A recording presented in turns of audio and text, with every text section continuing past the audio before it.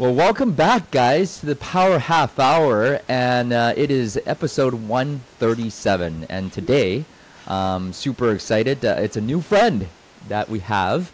It's a new agent here at EXP with us, and I'm so excited to introduce him today. I don't know if I'm going to butcher your last name, but Alexis Valladares. That was really good. That was really good. Okay. That was really good. Yes, sir. Thank you and welcome, sir. So we met on Instagram, believe it or not, guys, and just a dynamite of a guy. We've already had him speak at Lisbon, Portugal. And so today, welcome to our show. Alexis, tell us a little bit about yourself. Yeah, so appreciate you having me first and foremost, John. It's an honor to be on here with you. I've been following you for a while, and obviously I'm happy that I'm teamed up with you guys now at EXP, and I think we're going to freaking take over, bro. I said it on stage. I was like, man, 90,000 agents? Like, what is this? This is nothing. We got to take over. We got to take over the entire planet. So I'm excited. I'm obviously very ambitious, and I want to blow this company out of the water with the top people like yourself. I've been in the industry for 4 years. I did my own personal production for about 3.5 years. I launched a team. I tried to scale, a personal team. Learned a lot in that experience, and then now I'm doing full-time sales training. Not to make it too long of an introduction. Yeah. I'm doing full-time sales training. I've been in entrepreneurship since I was like 13 years old, literally. Wow. Like I was always trying to, wholesale stuff from Alibaba. I don't know if you know that website. Yes. I would grab like chargers, headphones. I would fix and flip phones. Like I'd have my friends give me their phones in school, fix a screen, sell it, pop the trunk open after school, sell whatever I could, man. So I always had that mentality. My dad was an entrepreneur, and he, did different business, so that kind of inspired me. And it was really tough. It was really tough for a long time before real estate. A lot of trial and tribulation, which I think built up the character that I needed to build up to get here. And I always say this when someone asks me, how did you get here? I made a simple decision, John. In 2020, I said, I'm going to do this for 5 years, whether it works or not. I'm going to dedicate myself 5 years to becoming the best possible real estate professional I can be. I don't know where it's going to take me, but I'm going to be the best I can. And I'm going to give it 5 years because I bounced around a lot of different industries. When things wouldn't work out, I'd run. So for our audience watching, I think it's very important. I think you can probably attest to this. You need to be consistent for a long enough period of time to be able to finally hit your breakthrough. A lot of people give up before the breakthrough happens. So, year 2 went great, year 3 went great, and now we're into year 4, and I'm happily, doing sales training, coaching, and I'm a big believer in one thing. So I no longer do personal production in that say. I obviously have a personal team that I delegate business off to, but I'm just focusing on growing my organization and building it out with you guys at EXP. That's phenomenal. You're a young guy, it looks like. But how young are you?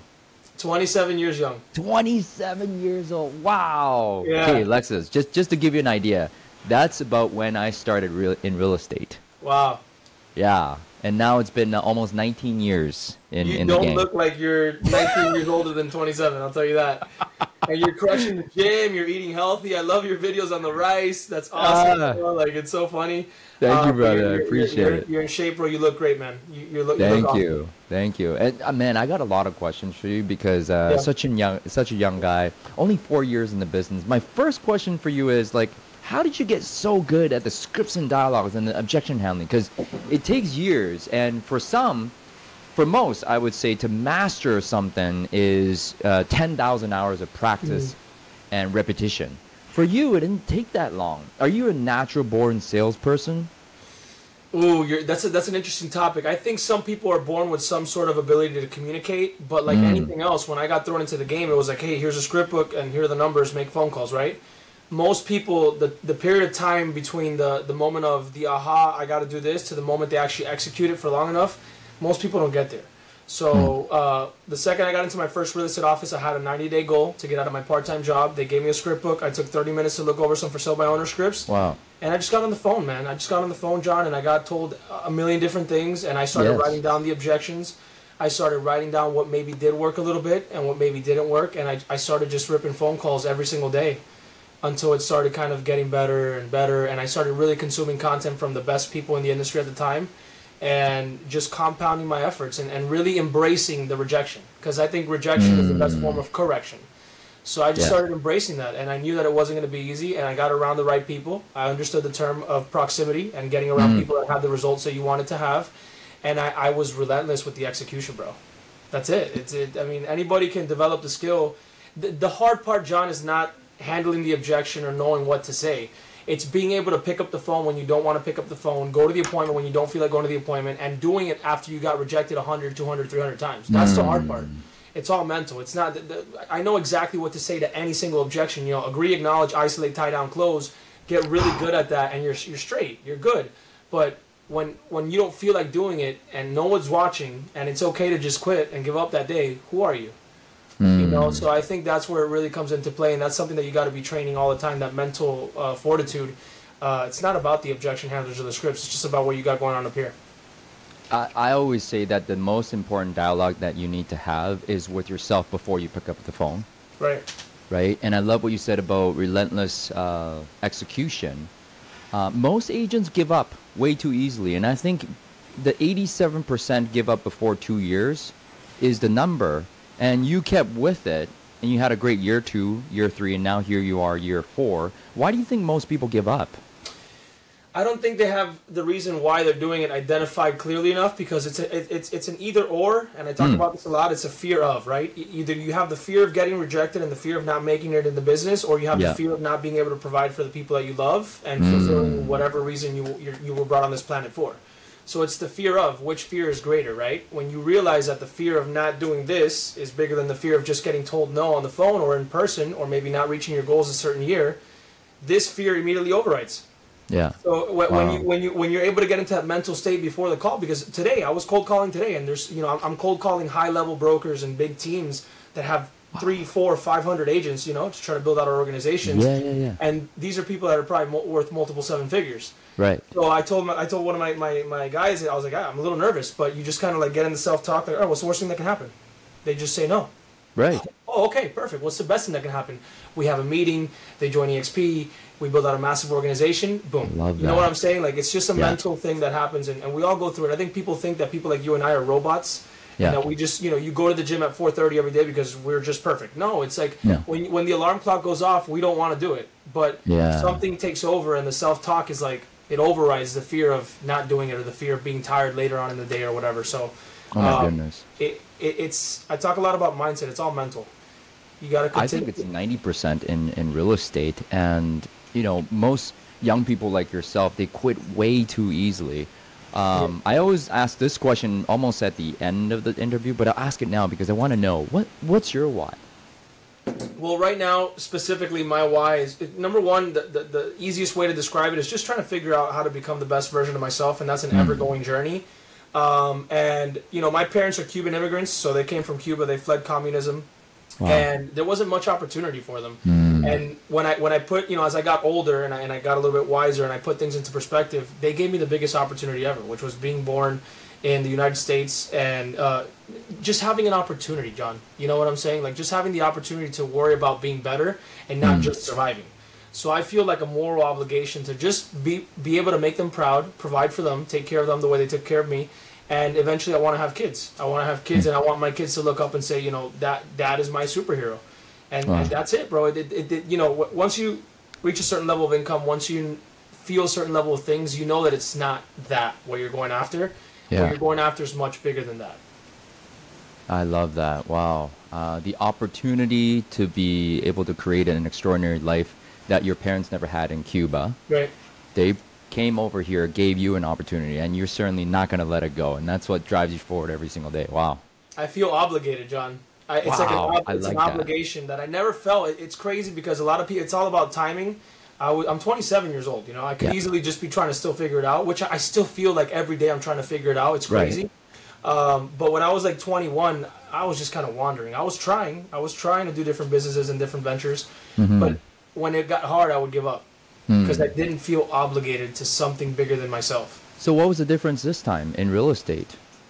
I think I pushed myself, back in 2019, I used to carry golf bags. I used to caddy, and I pushed myself to a really uncomfortable position that I didn't want to be in, which was moving to Wisconsin, which is like right below Canada, I think.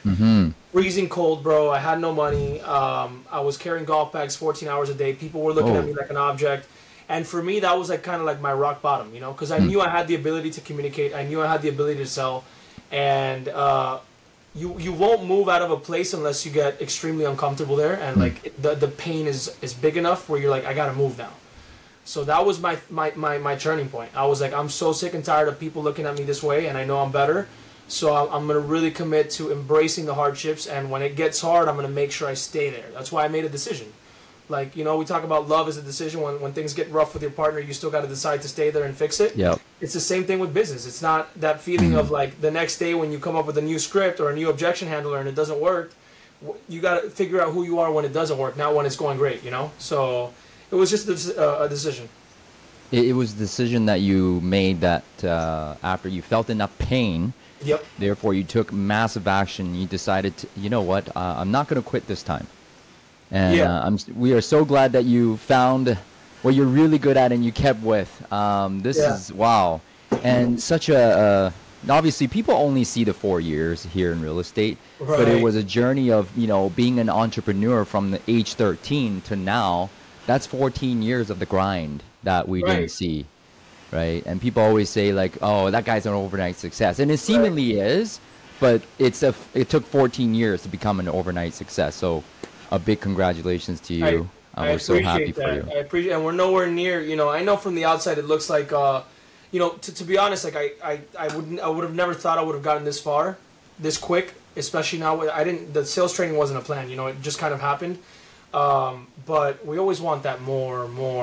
And, you know, old me would have been proud of me, but now the goals have been completely shifted and it's a much bigger vision that's beyond just me. You know, it's about impacting and growing other people, because when I was 17, you know, I don't know what your background is, and I would love to, you know, one day chop that up and figure out more about how you got here.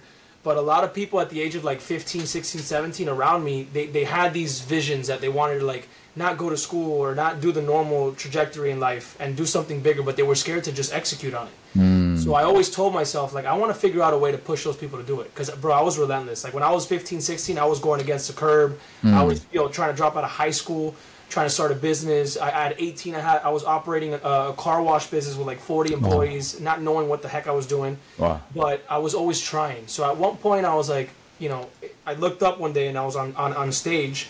I was like, holy shit, I'm doing exactly what I said I wanted to do when I was 15. Wow. So it's crazy, but there's so many more levels to it, and there's so many different topics that I've learned through those years that I'm sure you've learned as well to get to the point that you're at now, that were lessons. That's why it's not an overnight success. You know, failing on that 40 employee car wash business was a massive learning lesson. Now building out an organization, hiring people, firing people, etc. So it takes decades, bro. It takes decades. I think so, and so glad to be on this journey with you, building the company with you, and you know, all those things that you've experienced in the past brought you to who you are today. So, you know, coming to the company now, what's next for you? Next 5-10 years, what does that look like for Alexis? Yeah, that's a great question. And whenever I get that question, my only answer to that is my only goal is to just become the #1 real estate sales trainer in the entire world and build out the biggest organization at EXP over the next 5 years. That is the goal defined in one sentence. And, you know, the thing with people that they can draw from me is that whether or not that happens, I'm going to get really freaking close. Yeah. You know what I'm saying? Like whether or not it happens just like that in that time period or whatever, I'm going to get really freaking close. But a lot of people are scared to like voice out what they think can happen out loud because of what people are going to think about them. Because from the time that I really truly become the #1 sales trainer, it could take a long time, right? But if you continue to believe that, say it, act like it, do it, and really put in the work behind it, it'll happen. But most people will say, no, I need 10 years, 15 years, 20 years for that to happen. But I'm a big believer in voicing out things into the universe. You know, Conor McGregor says, if you can see it here and you speak it with courage, it'll happen. So that's what I got going on for me. I love EXP. I've been through 4 different brokerages, and EXP's always been in the back of my mind, and I met the right people. And the collaborative space is so important to me because there's so many agents out there that don't have the tools and resources to close the deals that they should be closing. That I love that we're in this industry and in this space, and that EXP is structured the way it's structured. I'm super excited. Yeah, it's definitely changed the industry, not only in the fact that it is cloud-based, you know, that we give agents equity, revenue share, CRM, but the word collaboration is something that I really experienced once I got here. But I came here for the 3 very specific benefits that are stated financially, but the collaboration you have to feel once you get Right. here. In the Florida, you're in Florida, Miami? Yep. Okay. It is like the red ocean of the cloud-based brokerage competition. Okay? LPT, you have Real, you have Epic, you have all sorts of other ones, and then we have EXP, which is the original. You must have done your own research. Why EXP? So I want to be the best, right? So I got to be around the best, and the best are at EXP. I don't know anybody, you know, and I don't want to offend anybody with this. I personally just don't know anybody that's significant in the training space that's not with EXP.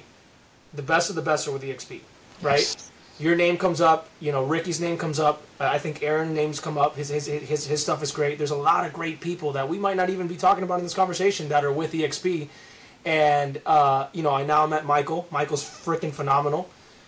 Felix is Guy's phenomenal. a legend, man. Leo's awesome, and the leadership behind the company is great. You know what I'm saying? They didn't get to 90,000 agents by accident, and they're not going to get to 200,000 agents by accident. It's going to happen because of the people that are in the company. So I believe it, man. I believe it 100%. And, you know, I'm not a big brokerage pusher. My thing is, and I've told, you know, Felix this very directly, I'm like, I want to put an agent in the best position possible for them to sell more homes. Whether that be on my platform and a different brokerage, or my platform and the brokerage, just a brokerage, not my platform. Whatever that is, bro, I'm just happy that we have the opportunity to provide a better platform for certain agents, you know? That's very inspiring. I like that. It's not about the platform. At the end of the day, you don't want to push anything. It's just whatever is the best for that agent. Correct. And it may not be ours, and it's totally okay. The cool thing with EXP though is that I think the platform makes sense for most agents, because you might not like me, but they might love you, or they might love me and might not like you, but they can learn from both. You know what I'm saying? It benefits everybody mutually to be collaborative, which is the word that I continue to use and continue to feel. Now, I was out in Lisbon, and I felt that word. You know, I felt the meaning of that word. I'm going back out to the UK now in July to speak at another EXP conference. Awesome. And I'm excited because everybody's just sharing, you know, visions. Everybody's sharing resources and tools, and it's awesome. It's awesome for agents that don't know where they're going. Well, I'm so glad you're here. I'm so glad you picked us, because you could have been massively successful anywhere, any platform. Appreciate that. And this is it for you right now. And we hope you know, you blow it up with us here. Over 100,000, 200,000. Tell me about the interaction with Michael Valdez, because that seems like a very interesting dynamic there. So he's loud, he's energetic, just like I am. He crushed it on stage in Lisbon, and you know, I'm gonna be honest. He's probably gonna watch this. Before our podcast, I was like, I don't know, you know, like I saw the Instagram and I was like, you know, this is just probably another chief growth officer of a massive company, you know, whatever. And the second I started talking to him at the podcast, I was like, oh man, I like this guy. Genuine guy, you know, likes what he does, cares about the company, cares about the vision, very experienced person, knows exactly what he's doing. And, you know, I wouldn't really want anybody else leading the growth department in this company. Yes, I think he's the perfect person for what he's doing, and I love it. We've interacted a lot. We've talked quite a few times, and I'm excited, man. I'm excited to be on board with him. I love it. I love it. He was selling real estate back in the day, 2004 in Miami. You told me some stories. Yeah, you were 7 years old. I know. Which just it excites me because it's so young, and you know, at least I feel like there's so much more ahead for all of us. You know, I think EXP is just starting. I don't know. I feel like it's just getting going. There's such a bigger cap space in my brain for this company, and that's why I say, you know, I said it on stage. I was like 90,000 agents, Glenn. I was like, come on, that's just me, you know, being funny. But there's so much more room for growth, 100%. Well, we can count on a few thousand from you right away. I could see it. So let's sure, grow. 100%. And whatever we can do to take over Canada, I would love to dive into your market, learn, and I want to take over globally, man. I think the way that people make decisions all around the world is the same. Some markets vary. There's different things, different laws, regulations, etc. But I think the way the human brain is wired to make a decision is the same. Mm-hmm. So as long as we can influence these people, these realtors, on how to properly, you know, qualify clients, present to clients, structure a business, leverage themselves, create a team, etc., I think it'll ultimately help everybody out. I think so. I think we have the best platform. We have the best agents, the most productive, that's for sure. Statistically proven. as well. Yeah, it's a no-brainer, really. Going forward, it's been last couple of years been very volatile for most agents. We've had a 40% drop in sales, and we've only had probably 5 to 10% drop in agent count. So the per agent production, and there's just not as many homes going around to agents. What's your best advice in today's market for agents to be able to crush the rest of 2024? Great question. I think it's building a skill set. You know, it's not relying on your team leader, not relying on your broker, not relying on a platform, but building a skill set where you can wake up and go out there and identify leads and just go ahead and, you know, I think cold calling is, if you're a solo agent and you want to get into team production and leveraging and stuff like that, the quickest way and most efficient way to do it is to pick up the phone and make a phone call. Whether you want to label it cold call, warm call, whatever the case is, identify a good group of leads that can help you close business in the next 90 days and figure out a way to have a good conversation with them and figure out whether or not you can help them with their real estate needs. It's really as simple as that. Do that over and over again. You know, whenever I go, like, I was out in Lisbon, so I couldn't cold call for like a few days because of the time difference. I got back in the office yesterday and I made some calls in front of a couple of other guys on my team, and I'm like, man, why aren't we doing this every day? Like, we just call for an hour, we talk to 12, 15 people, and it's like, wow, business out of nowhere. Right. You know, out of nowhere. It's just like, but it's not easy, John. You got to build up the skill set to be able to disarm someone to, you know, we're not going to do an entire sales training here, but maybe if you got some space for me at Build 24, we'll go out there and do a sales training. Oh, dude. We'll do the next one for sure, but there's so much to like unravel with when it comes to sales and phone calls. But I think that's the best way to do it. To answer your question is build a skill set, build a mindset that'll be able to challenge yourself in the toughest markets. 2021 was a very easy market, I think. That's when I got thrown into it. It was very easy. But if you can thrive in the difficult markets, what's going to happen when the market gets better? Right? So embrace this. This is the biggest opportunity for agents the next 2 or 3 years. Love that. The biggest opportunity. When the market goes up, hopefully you have leverage, hopefully you have a database, and from there you can, you know, leverage yourself, build a team, build systems, and hopefully exit, right? So I love that. And it comes back to you got to start with the skill set, just like you said. And I always say that skills pay the bills. And once you have that skill set, you can do anything you want. And when your skills are better, your mindset is better, which is what we talked about, 90% of the game. Now, how do agents reach out to you if they want more of your content and want your sales training? I appreciate that. Yeah, so if you go on my Instagram, it's just my name, Alexis Valladares. On the link in my bio, it's a landing page. You put your information in, and you'll get emailed a free link to my school platform. We have an entire, obviously, paid school platform, but we have a section that you can enter for free. It has about, I would say, probably 30 or 40 hours of free content that, honestly, if you're resourceful, you can use that, and you can start closing deals right away. I have agents all around the world for free on there closing deals. So if you want to access my school platform, you can do it for free on my bio on Instagram. If you guys want to figure out, you know, how to train a little bit more personal with me, just go ahead and reach out to my Instagram, and someone on my team will connect with them and figure out whether or not it makes sense. I love it. I love it. Well, thank you, Alexis. Big congratulations, you know, in your young career, already crushing it, and welcome officially to EXP. Thank you for partnering with us. Any last insight for the audience? Guys, I think we're in the right industry. If you're not with EXP, you know, I'm going to ask you, why aren't you with EXP yet? At least explore the topic, because when I first heard of EXP, I was like, hell no, I'm never going to be at EXP. That multi-level marketing, I'm not going to do that, right? That was my first initial thought. But if you haven't at least hopped on YouTube and just checked out a video to try to understand the model, reach out to myself, reach out to John, and just ask questions, guys. If you think you know it all, that is exactly where you go wrong. Just ask questions. At the end of the day, we're not going to force you to do anything. No one's going to do that. Just ask questions, educate yourselves. This is an amazing platform. Ask yourself, why are so many top-level people in this space a part of this company? This is where the pros go to grow. Thank you, Alexis, for today, and we'll chat with you soon. I'll see you in Miami. Yes, see you, John. Thank you for having me. Yes, sir. We'll see you soon. Oh.